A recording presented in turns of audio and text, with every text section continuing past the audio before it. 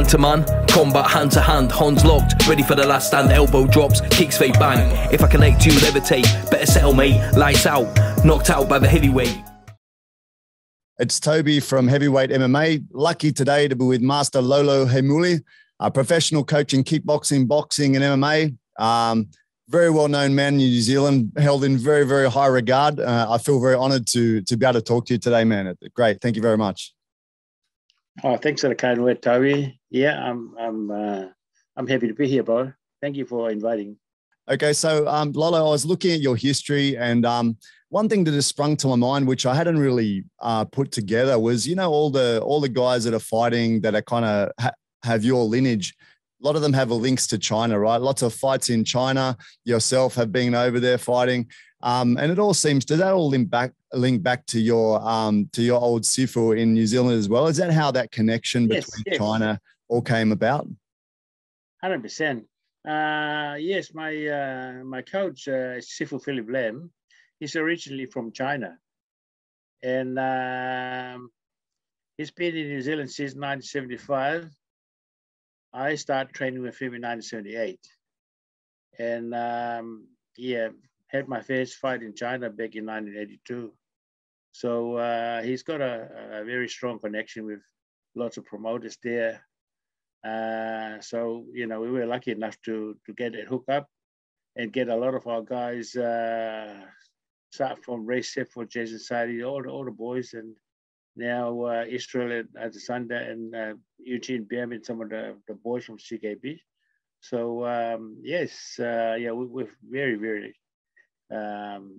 fortunate to have that connection with through Sefo Philip Lam.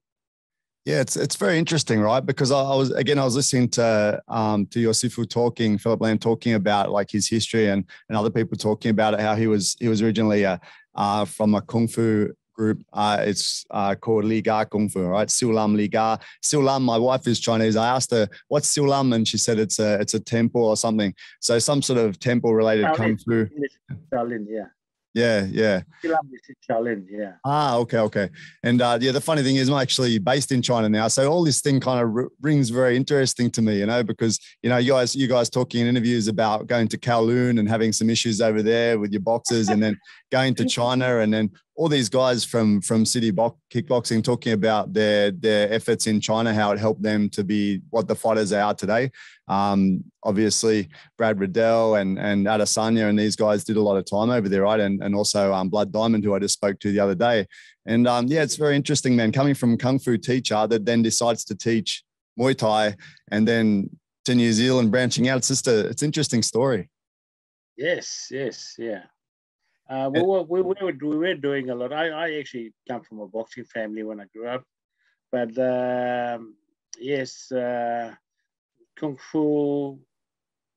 But Sefo Philip Lam was always promoting freestyle fighting and kickboxing, and So then he during the 80s he brought in a Thai instructor by the name of Kiosot to teach us Muay Thai. And, we're training, and then he started bringing more and more Thai former champions and coaches here in New Zealand. So we were lucky because that way we didn't have to travel to Thailand, but we were doing that a lot and sort of evolved from there. So, yeah. And back then that was pretty forward thinking, right? Like there wasn't many people doing that, like taking Thai national people to start teaching Thai boxing in other countries, right? Back then that was a kind of new thing to do, yeah. Yes, well, it's when we went to Hawaii in 1980, and I fought this guy. His name is Met Nakoa. I think he was in the military, but he was leading Thai boxing in when the army was based in Thailand, and I fought him, and that's the first time I felt a different kind of power with the kicks, and he was smashed my leg. So I asked Sefo Philip Lam, how can we land this? And so he's pretty open-minded. He's not just a kung fu instructor. He's very, very open-minded. So he brought in Kiosot, and then we started learning from the Thais, and and now everyone else doing it, and a lot of New Zealand clubs see us doing really, really well. We were like ahead of the competitions. Everyone else was only doing kickboxing and kicking and combined with boxing, and but we were actually doing Muay Thai, and so we were a bit ahead of our competition. Everybody saw that, so they started traveling to Thailand and land. Now it's even more even playing fields. Yeah. Yeah, so it is. Yeah, they slowly caught on and caught up with the Thai boxing, leg kicks and everything. It was interesting time back when it was a full contact kickboxing base, right, where it was like high kicks and punching. And then in Australia, I'm not sure if it was the same in New Zealand, we had like these full contact kung fu tournaments that were kind of where they started to use leg kicks and they started to incorporate a little bit more than the normal kickboxing. Yes, yeah. Well, I took a team to Queensland. Paul Briggs' father, I think Dave Briggs, he was promoting, and he was apart from Malcolm Anderson and Dave Briggs and a guy called Rod Strout in Western Australia. There weren't that many people doing Muay Thai in Australia too back in 80s and 90s. So we took a team there where we did pretty good. Because we were doing full Muay Thai training, and of course we always do boxing here. So yes, but now it's everyone is doing it, and yeah. Yeah, I remember back in the old days, the Briggs brothers doing demonstrations of Thai boxing to people in shows so that people could actually see, oh, what is this new thing? It was a new thing back then. I remember those young boys up in the ring kicking the pads, right? Yeah. And actually, your influence is felt in Australia too. I know I heard Nugget McNaught talking about you as a very high level trainer and someone that he's learnt from before. Yeah, that show I just told you about. That's when I saw Kerry McNaught. I think he was training under Malcolm Anderson, and he fought a guy called John Ford. I actually can't remember who won the fight, but I saw him in a changing room, and I don't know. I think Malcolm was going to do the commentating or something, and he was there by himself. So I just went up to him and saw this young guy sitting there by himself, and I asked him if he needed any help or something like that, and we became mates. And then he started bringing fighters here to our shows, and he traveled to Thailand, and now he's still in the kicking butts everywhere, and one of the top coaches in Australia. So I was very, very, very, very fortunate to cross paths with Nugget, and then we're still mates. Now and then we get with each other on the, internet, social media. Yeah. Yeah, I'm hoping to catch him for the show, but he's just a hard man to catch. He said, yeah, okay, but I'm just waiting to catch up with him. Yeah. Hey, now you were born in Tonga, is that correct? How did you make your way over to Aotearoa? Well, I came here in 1974. My family was here before and during the 60s, but I grew up with my auntie in Tonga. And I didn't get to join my brothers and two of my brothers until 1974. And yes, fresh from the island, yeah. Yeah, man. And being of Tongan heritage and working a lot with the Maori people, I'm interested in how does that relate to training and fighting, as these races are seen as warrior race? How does it relate to then moving into kickboxing and fighting, all these sort of things? I mean, most Polynesians have a very similar sort of culture, and help it at our gym. We have different races there. One time we decided to count how many. I mean, back in Balmoral days, how many people come from different ethnics and countries and culture, and we had about over 20 different races even back then. So yeah, but funny thing is that I'm Tongan, but most of my best fighters are Samoans, you know. And, Yeah. you know, like you talk about Ray Sefo and Jason Sadi and, you know, Sefo brothers, Amatangi, and, you know, we had a lot of champions, but I've never had a Tongan kickboxing champion back in the days. And, you know, yeah, it just depends who walks in the door at the gym, really. So, Yeah. So such a mixed boiling pot of people with or races, right, within Australia and New Zealand as well. So yeah, you get every type of person, right? Actually, recently I was trying to get Shane Young onto the show, and he's just dodged me. I'm trying to catch him, but he's taking some time.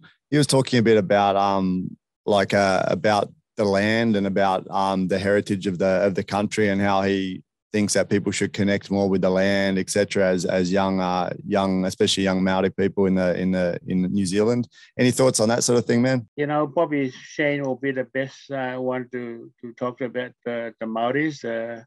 But you know, it's at Balmoral, it's not a, you know, with me, it's never about the Polynesian. Never. I just happen to have some good fighters of Polynesian. You know? Yeah.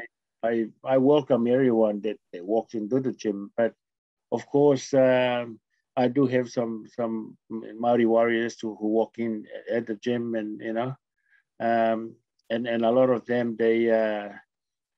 you know, a lot of them they come from rugby, and they've already been tough enough anyway. So like the story with Alexei Afanovsky, you know, he was a good league player. You know, a lot of them walk in there and they're already tough enough anyway. So, but yeah, it's I've never really sort of stopped and try and recruit or focus on you know,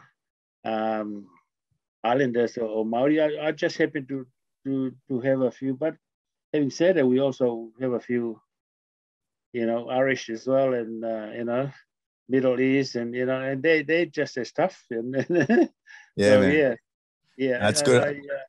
Open door policy, right? That's a good thing. And yeah, anyone who wants to come and learn to fight can come there, correct? it's I guess it's you know, a lot of people talk about you know, fighting. It's cultural thing back, you know, for Islanders. It is true. I mean, you know, when I grew up in Tonga, and you anyone who came from there, you'll tell you the same story. You know, we're fighting almost every day, meeting other kids at school, and nobody's take anything personally. You know, it's just a way. If you're going to go to another village, you know, there's an initiation, you have to fight them. You know, and it's become a normal. And but you know, it's totally different fighting on in the ring. You know. You know, in fighting in the ring, of course, you got to have strategy. You can't just go in there and then, you know, and start swinging, and you know, it's a lot more skills you need to learn. But yes, yeah, a lot of people come from the island. They're used to fighting, you know. Yeah. And you've had so many different people walk into your gym over the years, right? And I just imagine, like, what sort of traits do you see that are kind of common to the people that succeed? Like, what's the main thing that makes people successful fighters when they walk in the gym? Well, I mean, it's you're probably going to hear from everyone else. It's going to sound more like a cliche about you got to have dedication, you got to have all this, you got to set a goal. You know, some of the questions that I've been asked a lot over the years, and so who's the best fighter you ever trained? You know, and they expect me to say something like Ray Sefo, Markant, or whoever. You know, but some of the best fighters, some of these island boys and the Kiwis and Maoris, they weren't hanging around long enough to hop in a ring, you know, for one reason or another. But you know, I've had this kid that I looked at and said, man, this guy is going to be, you know, he's going to be so awesome. And then, you know, about 3 months later, they never come back, you know. So there are so many guys that with this raw talent, then I look at them and then compare to how Ray Sefo and some of the other guys started, and these guys are way better, but they didn't have the discipline. Then, of course, you get a kid like Ray who walk into the gym. You know, he's got the talent, he's got the commitment, he's got the, you know, perseverance when the training's hard, and, you know, and he made it, you know. And I use the example of Ray Sefo to a lot of some of the young guys that came to the gym. And I said, did you know that the whole one entire year, Ray only missed out 3 classes in the whole entire year, you know? He'll fight on Saturday and he'll be the first one there on Monday. And I already knew where Ray was going. I didn't have any experience of training somebody to be a world champion. You know, back in 1992, when I was training with Ray and he was fighting and he was beating everyone. And I don't even know what it's like or the model on how you know, train somebody. It's like some sort of, if you like, a pyramid from the bottom to the top of the pyramid, and then from there to the world title and so on. I had no idea. The only thing I knew about that this guy is talented,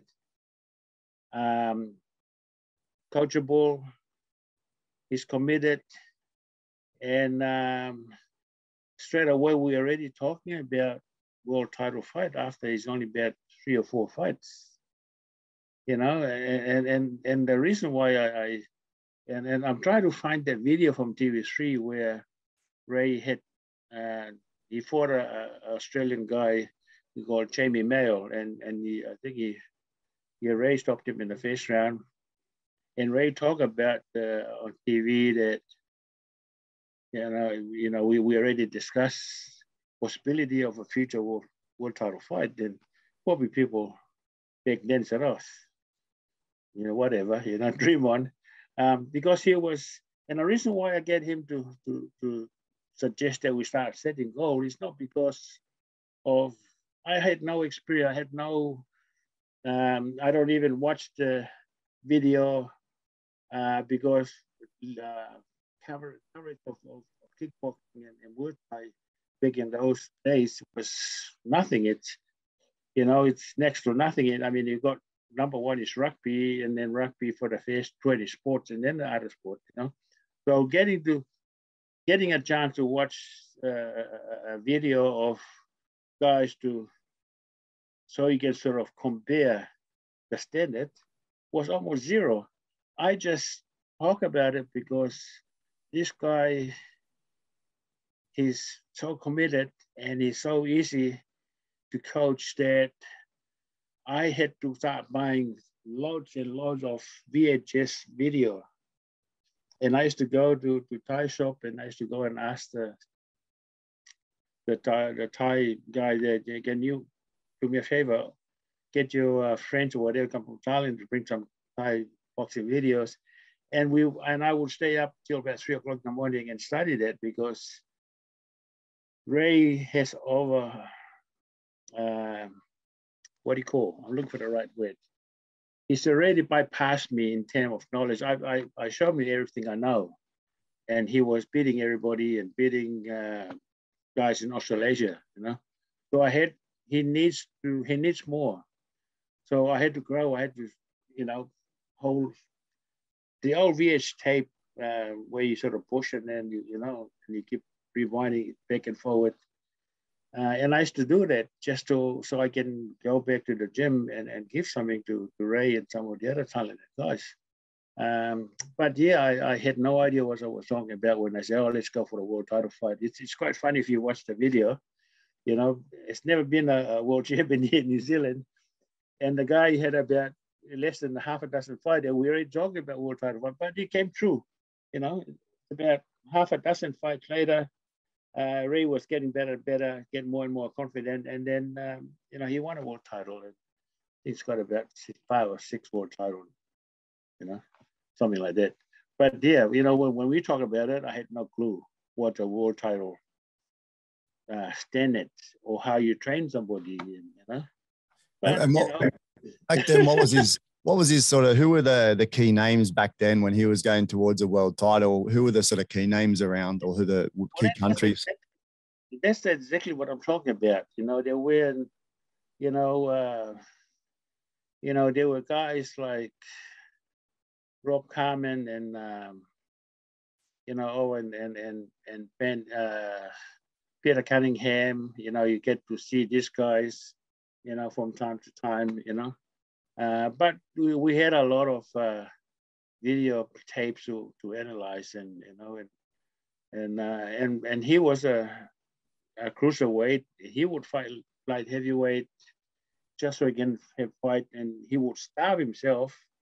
And because we didn't know anything about water loading and all the stuff that a lot of fighters now, you know, we didn't have any of that technology, you know. So we, you know, we used to do it in the hard, old school, dumb ways of chewing gum and, you know, all those. Yeah, been there, done that, you know. I did it too on my last fight. But yes, even with what I knew, it wasn't enough because I have Jason Sadi, I have the Matangi brothers, you know, Jason Moore, you know, Conway brothers, and had many guys already won usually the title and that South Pacific title, and so I had to grow, and you know, talent and hard training is not enough. They need more. And yes, so we used to, you know, stay up and study. And nowadays you can just push your, you know, fingers on the YouTube and, oh, this is fight in 1987 or boxing fight in 1930, Kid Chocolate or whatever. You can push a button. But the old days was all, I had about hundreds of these old VHS video from boxing fight in the 1930s and all the way, you know. And, you know, we watch a lot of Benny the Jet and, you know, Fujiwara and all those Japanese guys. And, you know, I had to study a lot of those stuff. And you know, so I can grow. I can have something to pass on to Ray and the boys. And, you know, because I was just a young coach. Didn't know what I was doing. And, you know. Yeah. So, yeah. That's how it came about. It was a real cowboy, you know, beginning. That's awesome. Did you go to Japan at all with Ray to any of his fights over there? Yes. You know, I went there until, you know, we started going to Japan from 1996 right up to 2000, and Ray shifted to US, and I continue here at Balmoral with, you know, some of the boys that I have there. So yeah. So back then, K1 was such a massive thing. Can you tell me what it was like to be involved in that? Because it was just a massive crowds, right? It was like something we haven't really seen over our part of the world, right?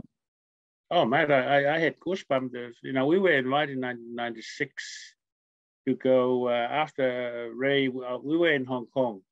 Ray was fighting Kickboxing Walker, and he beat him, and we got the message invitation from Mr. Ishii, so he flew us to Osaka.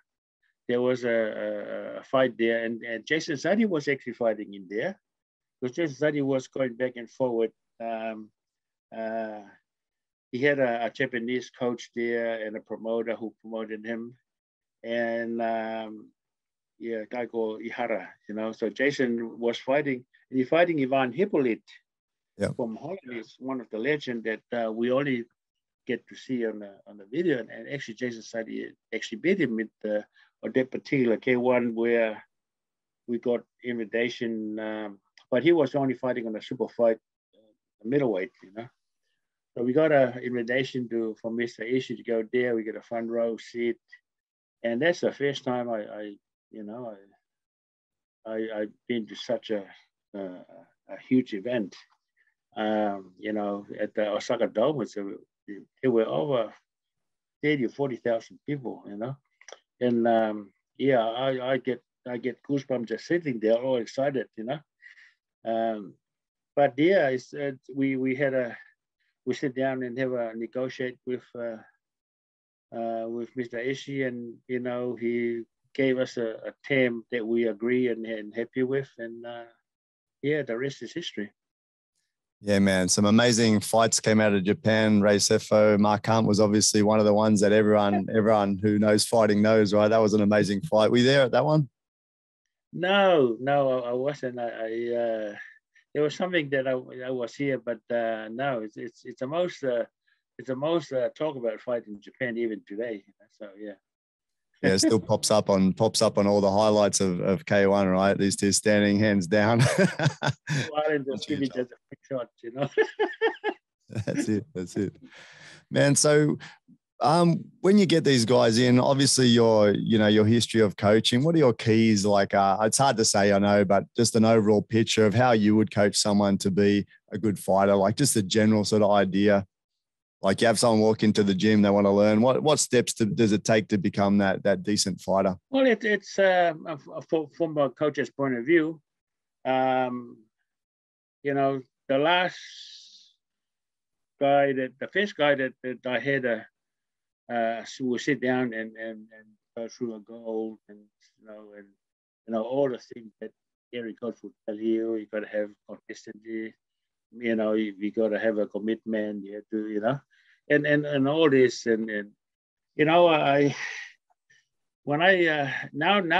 and after a few, because I already go to a few nationals and South Pacific and it just get to a point now that if somebody really wants it and he come and approach me, hey coach, I this is my goal, this is what I want to do, and then sure. So we sit down and go through a goal setting and make sure that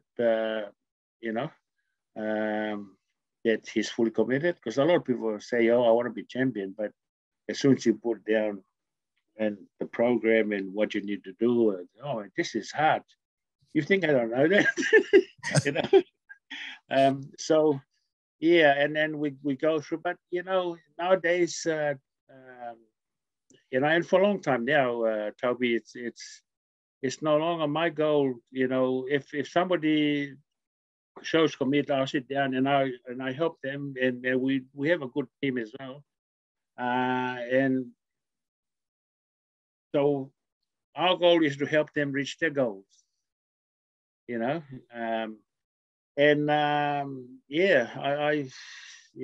when people ask how many champions you train, I actually lost count because I don't think it's important, because the goal is not about me, it's about them, the better fighters. And I'm just so blessed and happy that they choose me to be the one to help them. They already got talents. I know you can't win consistently with talent, but you still have to be a talented fighter.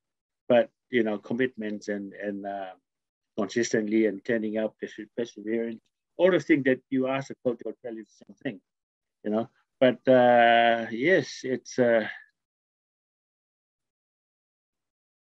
been an awesome journey. That's it, man. And just listening to Eugene Behrman talk and yourself talk, there seems to be some similarities with the way you guys are cerebral. Like you think a lot about training, you think a lot about strategies, that's something that you've kind of built up with your lineage. Like the people that are coaching now for you all had that sort of way. Is it that you guys all spend a lot of time analyzing things and developing things from that, mental perspective as well, right? Yes, I mean, of course. I mean, it's first you gotta have a plan, but and the old days, there are some fighters that you involve them in your study when you do a video analysis, okay? But then a lot of in the early days, I used to think that no, I'm just gonna study it and then put it through to the boys, and then we do the drills, and I used to think that there was somehow kind of selfish, but then I listened to Canelo the other day, and before he's fighting Caleb Plant, they asked him, so what's the game plan? And he said, I leave it to my coach, he does it and he gets me. So I wasn't doing wrong then, because Because I have a sort of different strategies with the game plan. Of course, I have a plan. Everybody have, every coach have a plan. But I look for drills. If I'm lucky enough to get hold of the video of the opponent, then I said the thing I look for, and then I create some type of drills or combination, or whether counter-fighting or offense defense, and then I get those drills and add it on to the padwork. So rather than this is a game plan, so sometimes most people they plan to, if you throw right hand, I'm going to slip throw left hook. It never comes off because it's that little. When you think too much about it and you tense up and then you plan it like that, it usually doesn't happen. But if you consistently drill it, repetitions, after repetition, and it's become automatic. And it is a game plan, but the fighter don't have to think about it, they just throw it. You just add it on and repeat it when you do your padwork. And to me, because I don't look for for particular thing that an opponent does in terms of striking, or because fights is changed from fight to fight.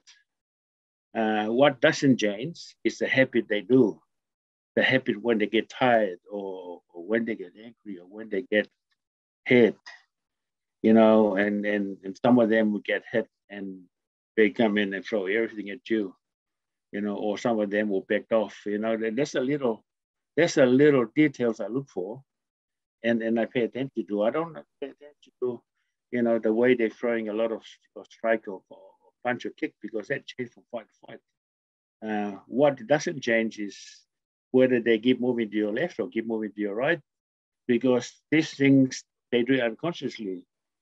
And if his coach knows, he wouldn't keep doing it. Yeah. So so that when you talk about game plan, and people talk about game plan, of course I have a plan, but the game plan is executed on padwork. So that way it's become automatic to the fighter rather than have the extra pressure on him. If I want him to keep moving to his left, I'm going to hold the pad or tell my pad holder to shut off the right and make him move his left. So after 6 weeks or 5 weeks of doing that, it does it automatically in the fight. Yeah. Yeah. Do you tell them that you're working on that? Like, do you say we're going to work moving to the left? I mentioned it, but in the early days, I told them anything, but they never listened. Because it's not add on to their system, on their nervous system, and muscle memory or whatever, if you want to call it that way. Yes, you tell them a couple of times, explain it, but you do it more, so that way it's locked into their system rather than you telling them. Sometimes it's got 1 year, another year, especially with the pressure of the fights. Yeah. But if it's like I said, it's all cliche of, repetition is the best instructor. It's not a lie. It's true. Yeah. And if you keep repeating the same drill, which is the game plan, whether it's movement or strikes or combinations or counterfight strategy, you drill that on a pad to a point where he watched the fight out. Gee, did I do that? So that's the whole goal of that's I think that's what Canelo was talking about. His coach would have put him through drills that likely to work against his opponent, but at the same time, make sure that he minimizes his own mistakes. Yeah. So I think there's a high level, where a lot of fighters focus on being told what to do, because You know, if you seen people work in a corner, and it's most cases, it's actually about 8 or 9% of professional fighters I work with. A lot of them, they don't follow the game plan. If you don't repeat drilling the same thing that I want you to do. So rather than getting them to do it verbally, you drill that to a point where you only say it once or twice, and they do it, execute it, because they drill it from Monday to Friday. Awesome. No, that's great.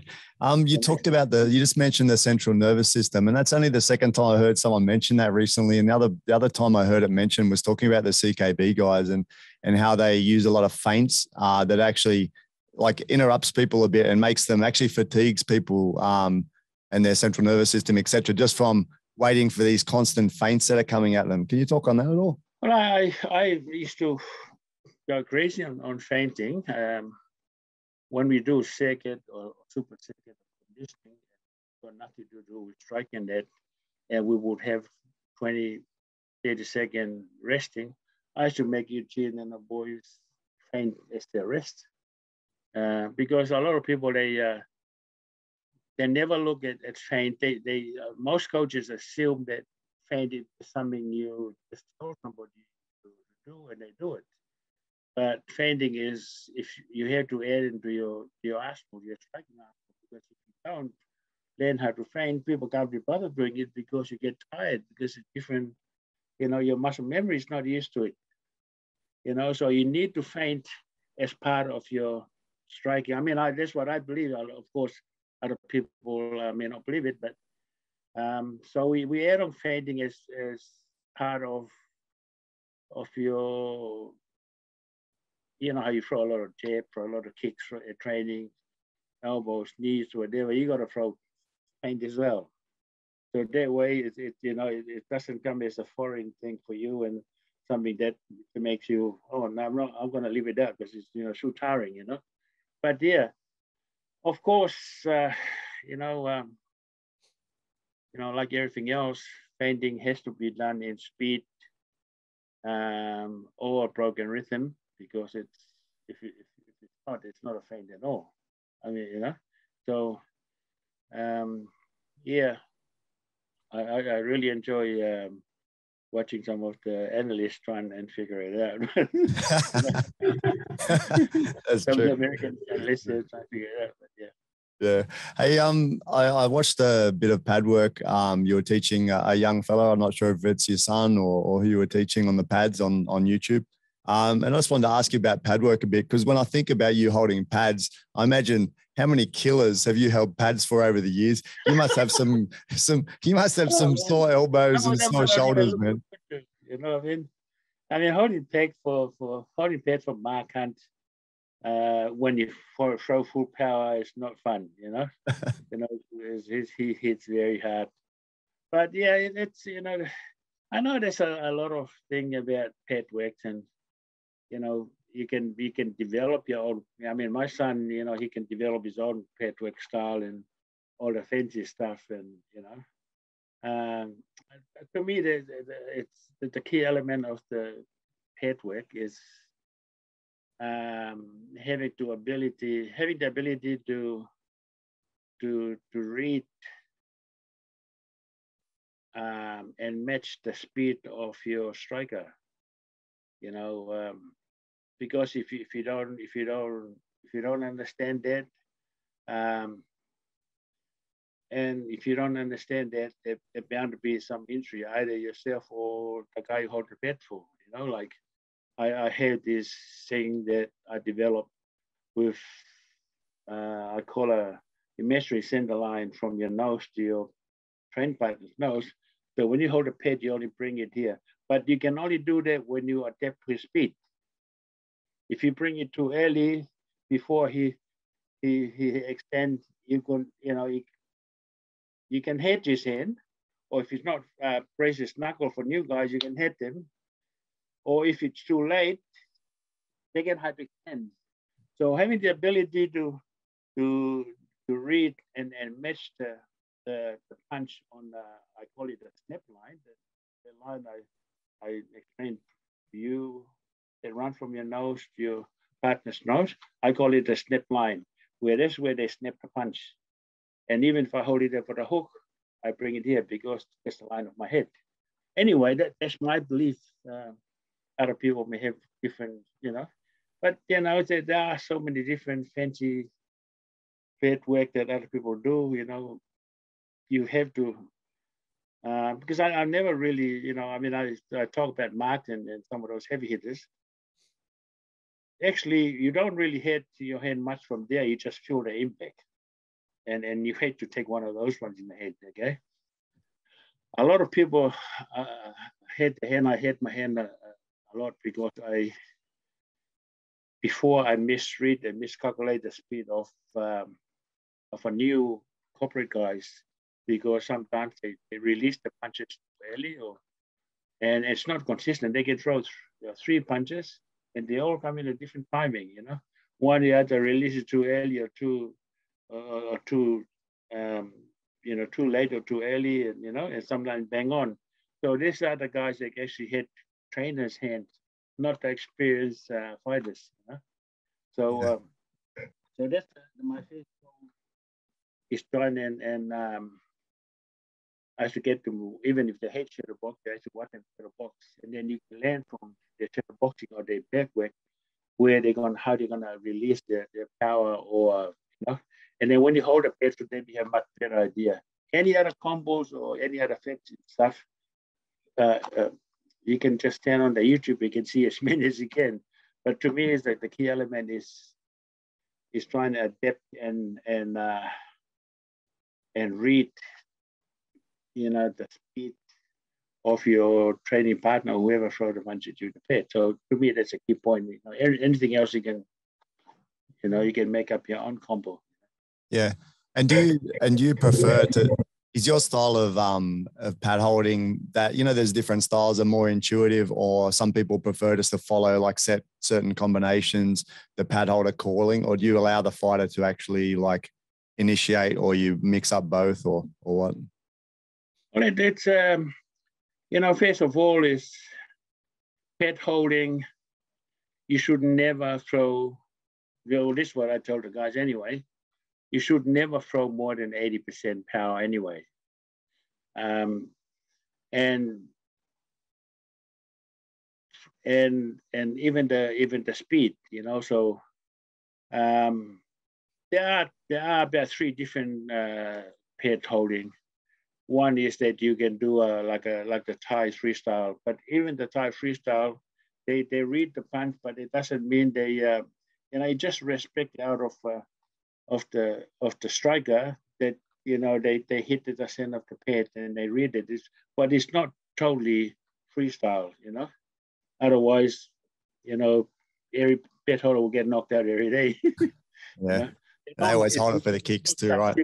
It's such thing as free freestyle.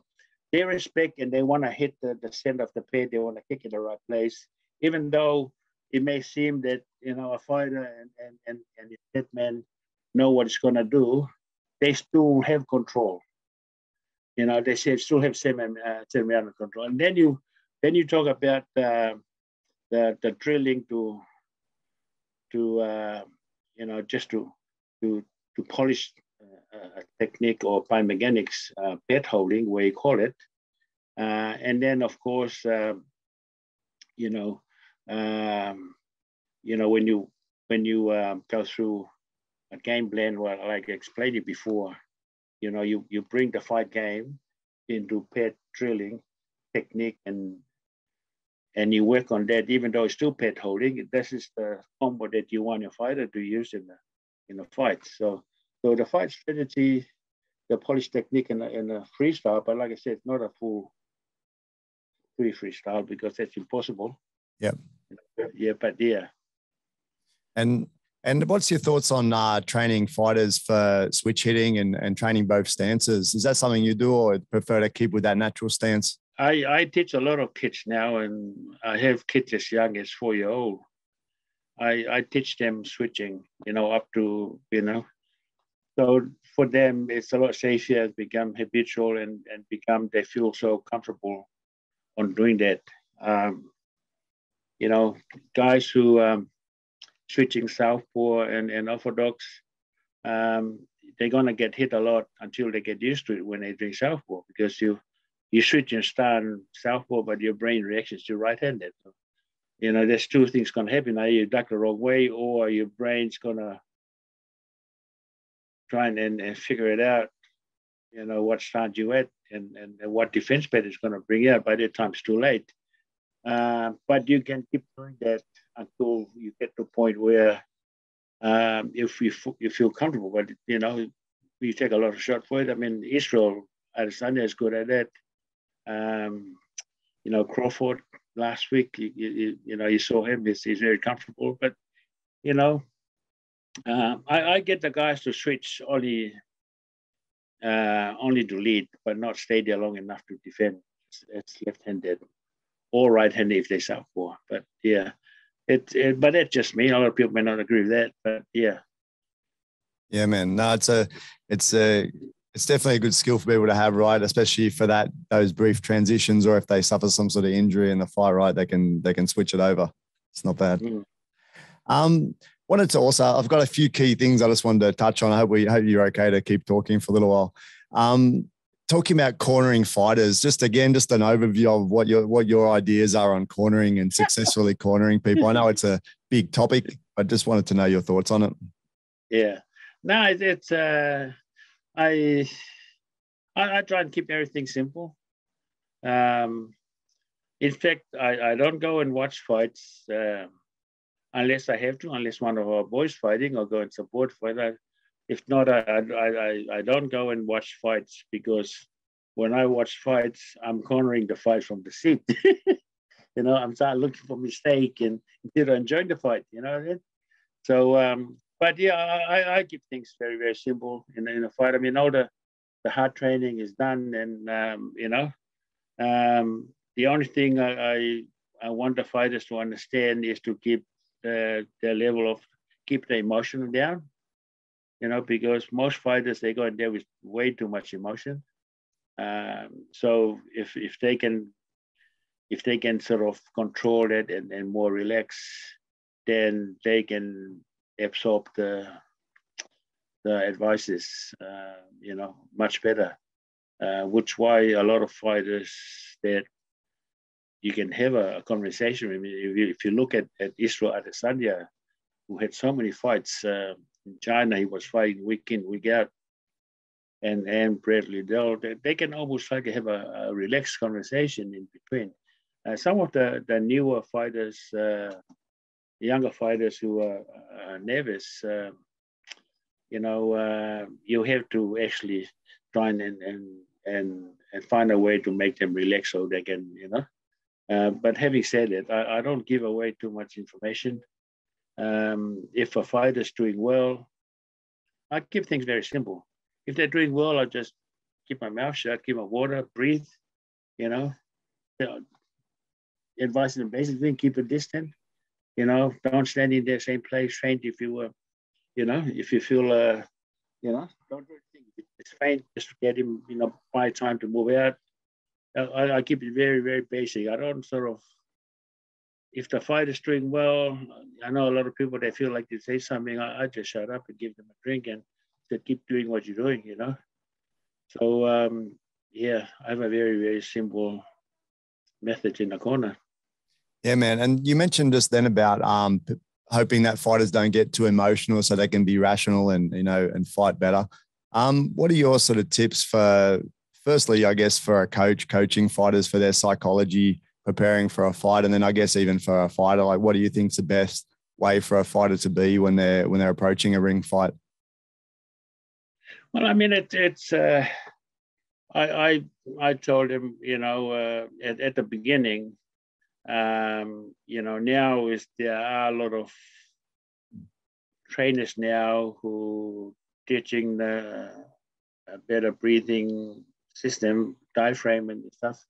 That will help them control their emotion and help them relax a lot more and probably alert a lot more, you know, and so they don't get too tunnel visions. But yes, I mean, it's, you know, I hear you. podcast with Sam the other day, and Sam said everything, when, because you have a bucket list to tick when you go into a camp, and your weight, eating right, your opponent, the fight game plan, conditioning, the little nicking injury, once you train so hard and then you do the conditioning and do the, the rounds and X amount of rounds, once you tick out all those boxes, Sam put it differently. I can't remember how he put it, but you know what I'm talking about. Yeah. Once you tick all those boxes going into the fight, you find that the fight is a lot more relaxed. A lot of fighters, they worry because of my fitness, my fitness, So a lot of these things, but if you tick that box that your fitness is good, you've done your fitness test, you've done, your endurance, you throw this X amount of punches and kicks in, training, and you've done this X amount of round of sparring. And once you tick all those boxes, then you find that your fight is a lot more relaxed because, unless, of course, you come across others that will have a very high level of, good at and playing the mind game, like people like Israel Adesanya, and they can upset you and then put you off your game. But in most cases, the more boxes that a fighter pick, I find them a lot more relaxed and listen a lot better at the corner. Yeah, very true, man. We've been on for a little while, so I don't want to keep you for the full day. We'll just, I've got one more kind of thing to touch on before I'll release you, Master Lolo. You mentioned before about people following passions, that people should follow their passions, that it leads to special things. What do you think people have gained out of combat fighting and fighting in general? I think that when a lot of fighters they come to the gym for different reasons, and a lot of them, when they, some kid come there because they want to be a champion or amateur champion or Olympian boxer or whatever, and then you're going to have a lot of guys who just come in there because they know fighting it's something that not everybody does. They know it's a dangerous game, and so they want to take it on, because if they can achieve that, some of their other goals in life and be a lot more easier, because they got to have that sense of that sense of success and sense of winning, not the winning in the ring, but they know they achieved something very, very hard because somebody in there tried to take his head off, and from there that lead them to give them a lot more confidence to go follow through and run a business. I saw one of guys that was training with us about 30 years ago, and he was telling his story, a very awesome story. This kid, he was dyslexic. His name is Ben Carter, and he was told by the teachers that he's going to be a man to nothing, because he was severely dyslexic. And as soon as he left school at 15, when he turned 15, I mean, that's a legal age in New Zealand, So he left school and started working, and 3 years later, he started a business where he was making more money than the teacher. And then he went on to, he come from a broken family. He had it tough, He had a young family to look after as well. But he went on and, and he bought he went in real estate. He bought a property for 1.8 million without lost $1, and he sold it immediately for about 2 point something million. So the money he made, he went to start a orphanage, and then now it's running orphanage in Philippines. But he looks the part. He would have been a champion, and he fought a Japanese guy on his second or third fight. We fasted at him, and he knocked him out. And then he went on to business. But what he was trying to do, he was actually trying to. There was one of his bucket lists, to conquer. And after that, he was unbeatable. He was, he could do anything. And I advise you to write a book. This kid is special, and I think it could be a millionaire. So it's one of those things. Everybody know the danger of fight game. That's why people get there for fight. They know it's dangerous, and even if they're confident, even if they're tough and they're strong, they school head, they know it's a dangerous game.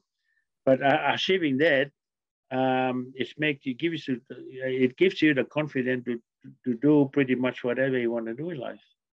And I think that that was his approach. I always look at him, oh wow, this kid's going to be, going to be champion. But after that fight, he moved on and started running business, and yeah. Yeah, Lolo, 100% agree. If someone can get through the ordeal of all the training and to get in the ring and compete, it definitely makes them a stronger person, and gives them a better chance at pushing through adversity in life and standing out amongst the crowd, right? And Lolo, I just had one more question, or kind of just your opinion on a couple of fights that are coming up. We've got some good fights in UFC coming up with a few Aussies and Kiwis fighting. I don't know if you know all these guys, but if you know, obviously you know Brad Riddell's fighting a guy called Fiziev. Any thoughts on that fight, man? No, but I'm looking forward to it. I don't actually, I haven't studied it much, never looked at it much, or but I know how tough Brad Riddell is. But what I do know is that they used to train together at Tiger Muay Thai in Thailand,